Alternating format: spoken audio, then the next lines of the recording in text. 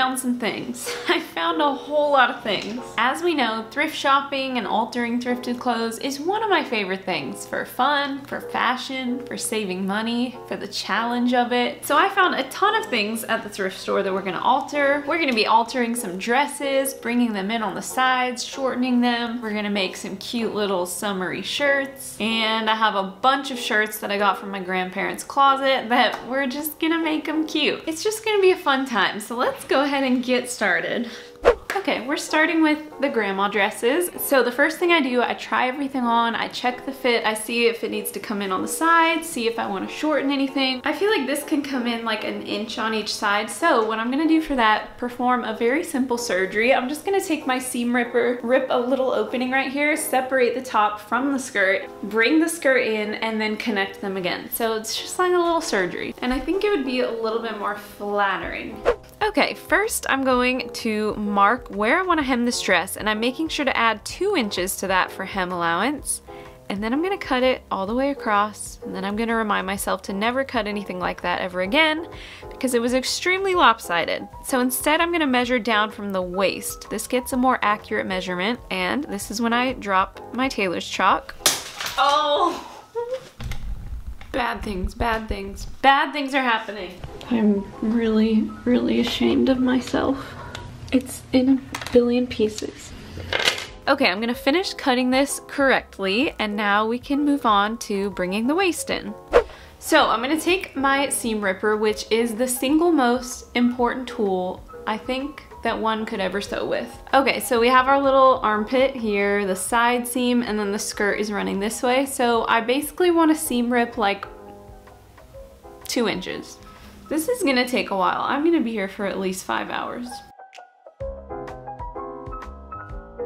This is the most therapeutic thing. Do you ever just sit there and sew and think about life, the future, the past, the present, love, just all of it, you know? Oh! Oh my gosh, I'm starting to get it. I'm starting to get it.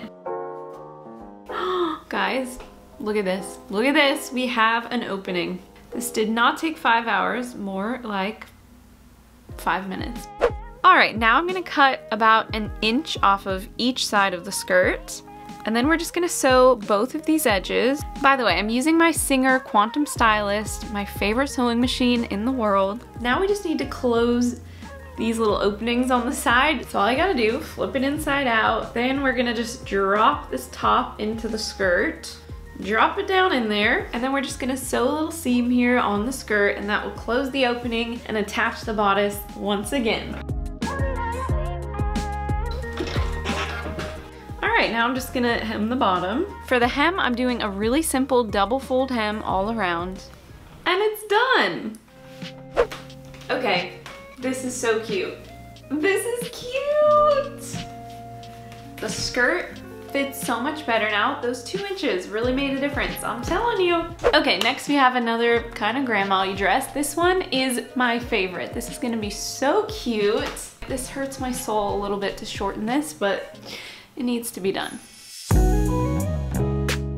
Okay, now I'm gonna mark where I want to cut this dress, and I'm gonna break my chalk again. I don't know how this keeps happening. And I'm measuring from the bottom of the skirt to get an accurate measurement, and then I'll cut it. Okay, so I'm just gonna hem the bottom of this, and I'm gonna do the smallest hem that I could possibly do because I keep cutting these a little too short. I have a problem. So I think I want to wear this with this little belt that I also got from the thrift store, but this belt is way too big for me. I might have to DIY this belt a little. Okay, I might try to use this rusty seam ripper. Okay, this is looking good. Wow, okay, that was so much easier than I thought. Okay, I'm just gonna cut this slack a little bit. Why am I doing this while wearing it? I don't know. Ignore the wrinkles. This turned out so great. Let's put it with our DIY belt. Wow, this looks great. It's a little wrinkly. Okay, this one is not an alteration because I'm not doing anything to it, but I found this dress from the thrift store and I put a little belt with it. Look at how cute this is. Also, if you're wondering, what is this beautiful jewelry that I'm pairing with every outfit that I'm putting on? let me tell you about it.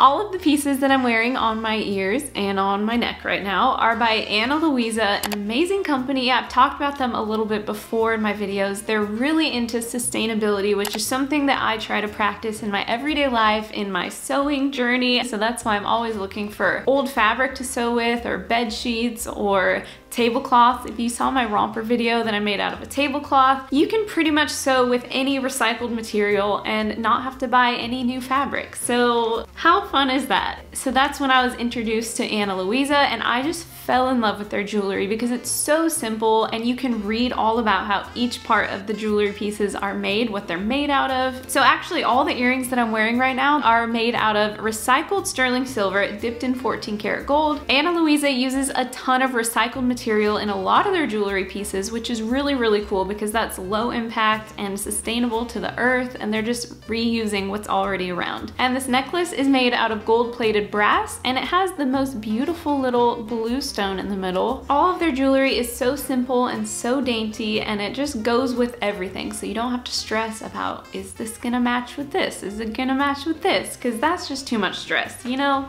And their pieces are really affordable. They range from $39 to higher end pieces, so there's something for everyone. So go check them out, go buy some jewelry, and be good to the earth while you're doing it. Okay, back to the video. All right, this one's giving me a little bit of anxiety. I think I have too much faith in the nightgowns. Now, let's just talk about this part.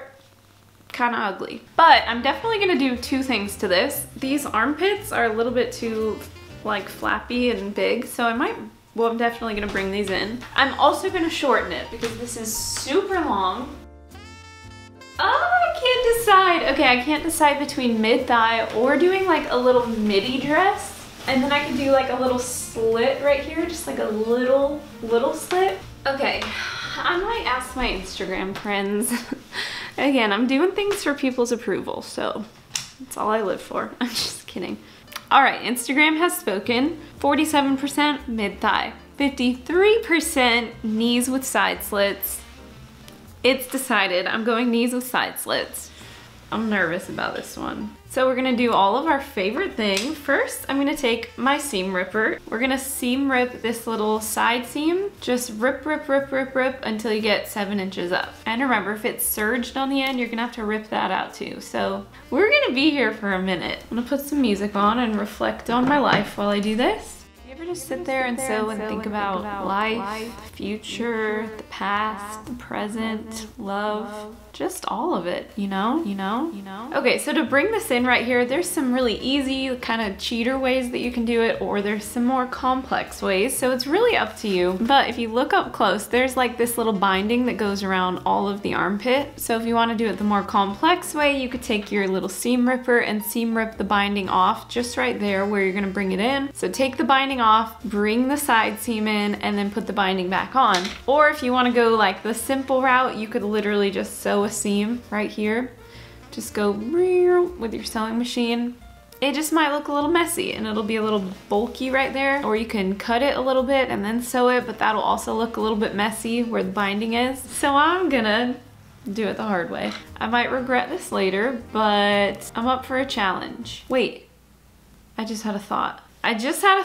Once I bring this in, then the binding's gonna be too big, you know? Because the binding is gonna be big. So how does that work? I'm just gonna see what happens. This is experimental. This is purely experimental. Okay, should have done my nails for this. Okay, now that I seam ripped the binding off, I'm just gonna sew a little seam, like 1/2 inch in, and taper it down about 3 inches. And then I'll just trim off the excess. That sounds right. I don't really know what I'm doing here.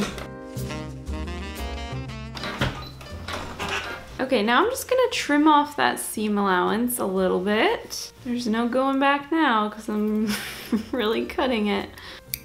Okay, now my calculation was correct. This binding is too big. So what can I do? So here's what I'm gonna do. I'm gonna cut it right down the middle. Here we go. Okay, I'll open the binding up. I'm gonna sew it together at 1/2 inch seam allowance. This is a tiny piece of fabric I'm working with. Oh my gosh, I'm about to give up. I can't do this. I can't do this. I can't do this. I'm getting frustrated. It doesn't help that this is the slipperiest fabric I've ever touched in my life. Here goes nothing. Okay, let's see what that even did. Wait, that actually worked. That actually worked! I'm gonna trim this little seam allowance here. Okay. And now the binding fits perfectly.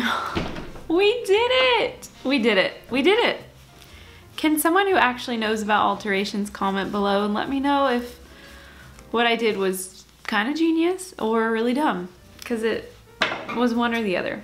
Okay, now I'm just gonna fold this binding back over our new beautiful altered armpit and sew it down. Okay, so I'm just top stitching the binding back down and it actually turned out so neat and nice. All right, before we hem the bottom of this dress, we need to get these little side slits situated. So all I'm gonna do is fold this raw edge in towards the wrong side of the dress, and then we're just gonna top stitch this edge all the way down the slit, kind of pivot the sewing machine there, and then come all the way back up this edge. So then this slit will just have a nice, neat edge. All right, so here I'm top stitching down one edge, and then when I get to the end, I'm gonna drop the needle down, lift the presser foot up, pivot the fabric. I'm gonna sew a few seams going that way, and then I'm gonna pivot again and sew all the way down the other side. And it should look a little something like this. Okay, and for the other armpit, I did a little experiment and did this one the easy way. So I sewed a little seam and then I cut off the excess. I felt like such a cheater doing it this way, but it was so much easier. And as you can see, it looks very beautiful on the outside, but very not beautiful on the inside. So you can just take your pick, whichever you want. Now I'm gonna go ahead and hem the bottom of this dress. So I'm just cutting it and then I'm gonna do another double fold hem. So I'm just folding it up, pressing it down, and then folding it up again and sew along the pinned edge. And this is the easiest hem that you can possibly do. I love it. It's great. Unanimous decision. I hate this. I don't like this. It looks like I'm ready for bed. Looks like I'm wearing a nightgown. I hate this.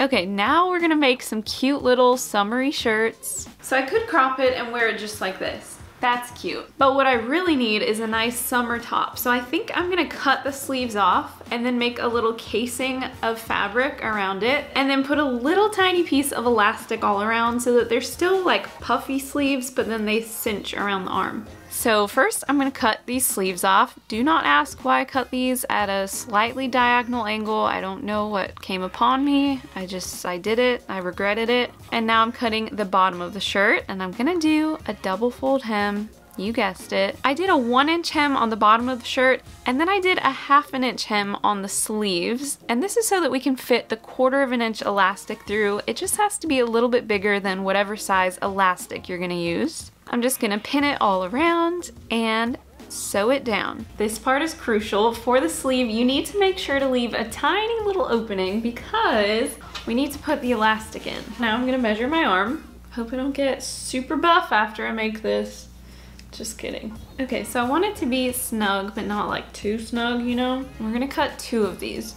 Okay, so we have our little elastic pieces. Now I'm gonna take a safety pin, put it through one of the ends, and find wherever we left that little opening in our casing. We're just gonna feed it through.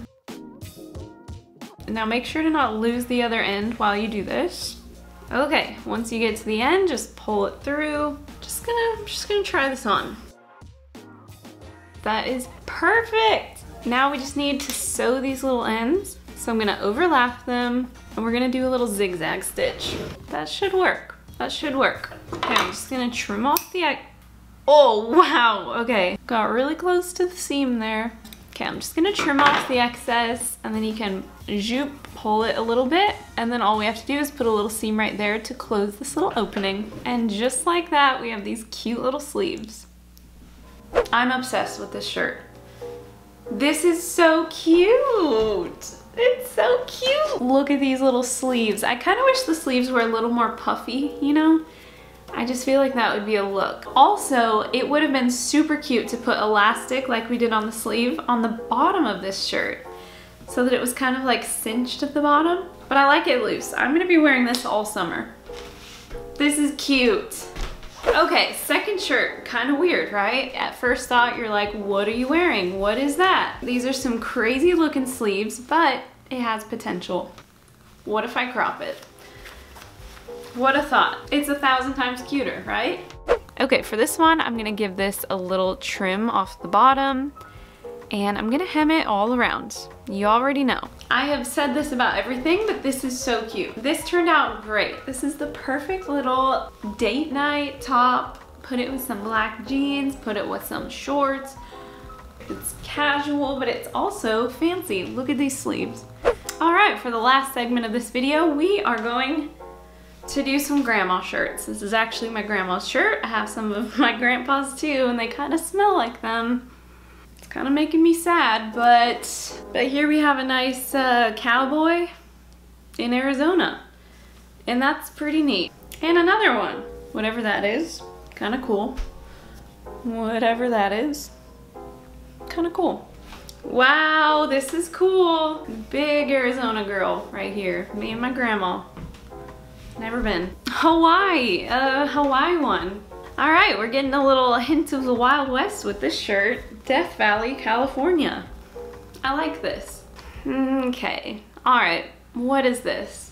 I saw this in my grandpa's closet and I think I got a little overzealous about it, but okay, here's what I'm thinking. Let's crop it. Could be kind of cool. This would be like the most Gen Z thing I've ever worn in my life. I like it. It's kind of weird, but I like it. All right, the last thing is this little AC/DC shirt found at the thrift store. I don't think I have enough crop shirts. I think I need another one. All right, let's just get to cropping.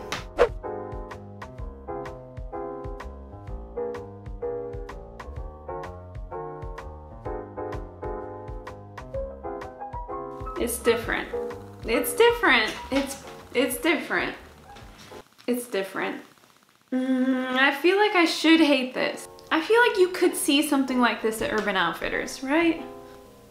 Like it wouldn't be weird to see this. You'd be like, that's Urban Outfitters. I don't hate it. Will I wear it? Will I ask all my friends what they think of it? Probably. Love this. This is doing everything right.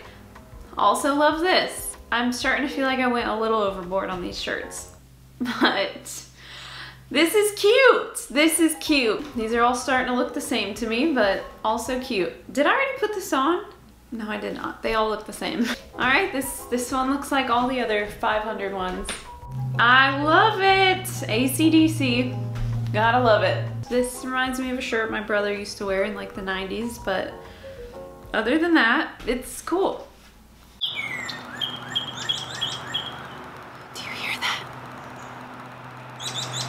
This has been fun. Thank you for watching. If you liked this video, if you learned anything, give it a little thumbs up and comment below. Let me know if anything that I made was ugly and I'm gonna throw it away and cry and probably quit YouTube altogether. And one last thing, be sure to check out Ana Luisa if you want to be really cute and be all matchy-matchy with me.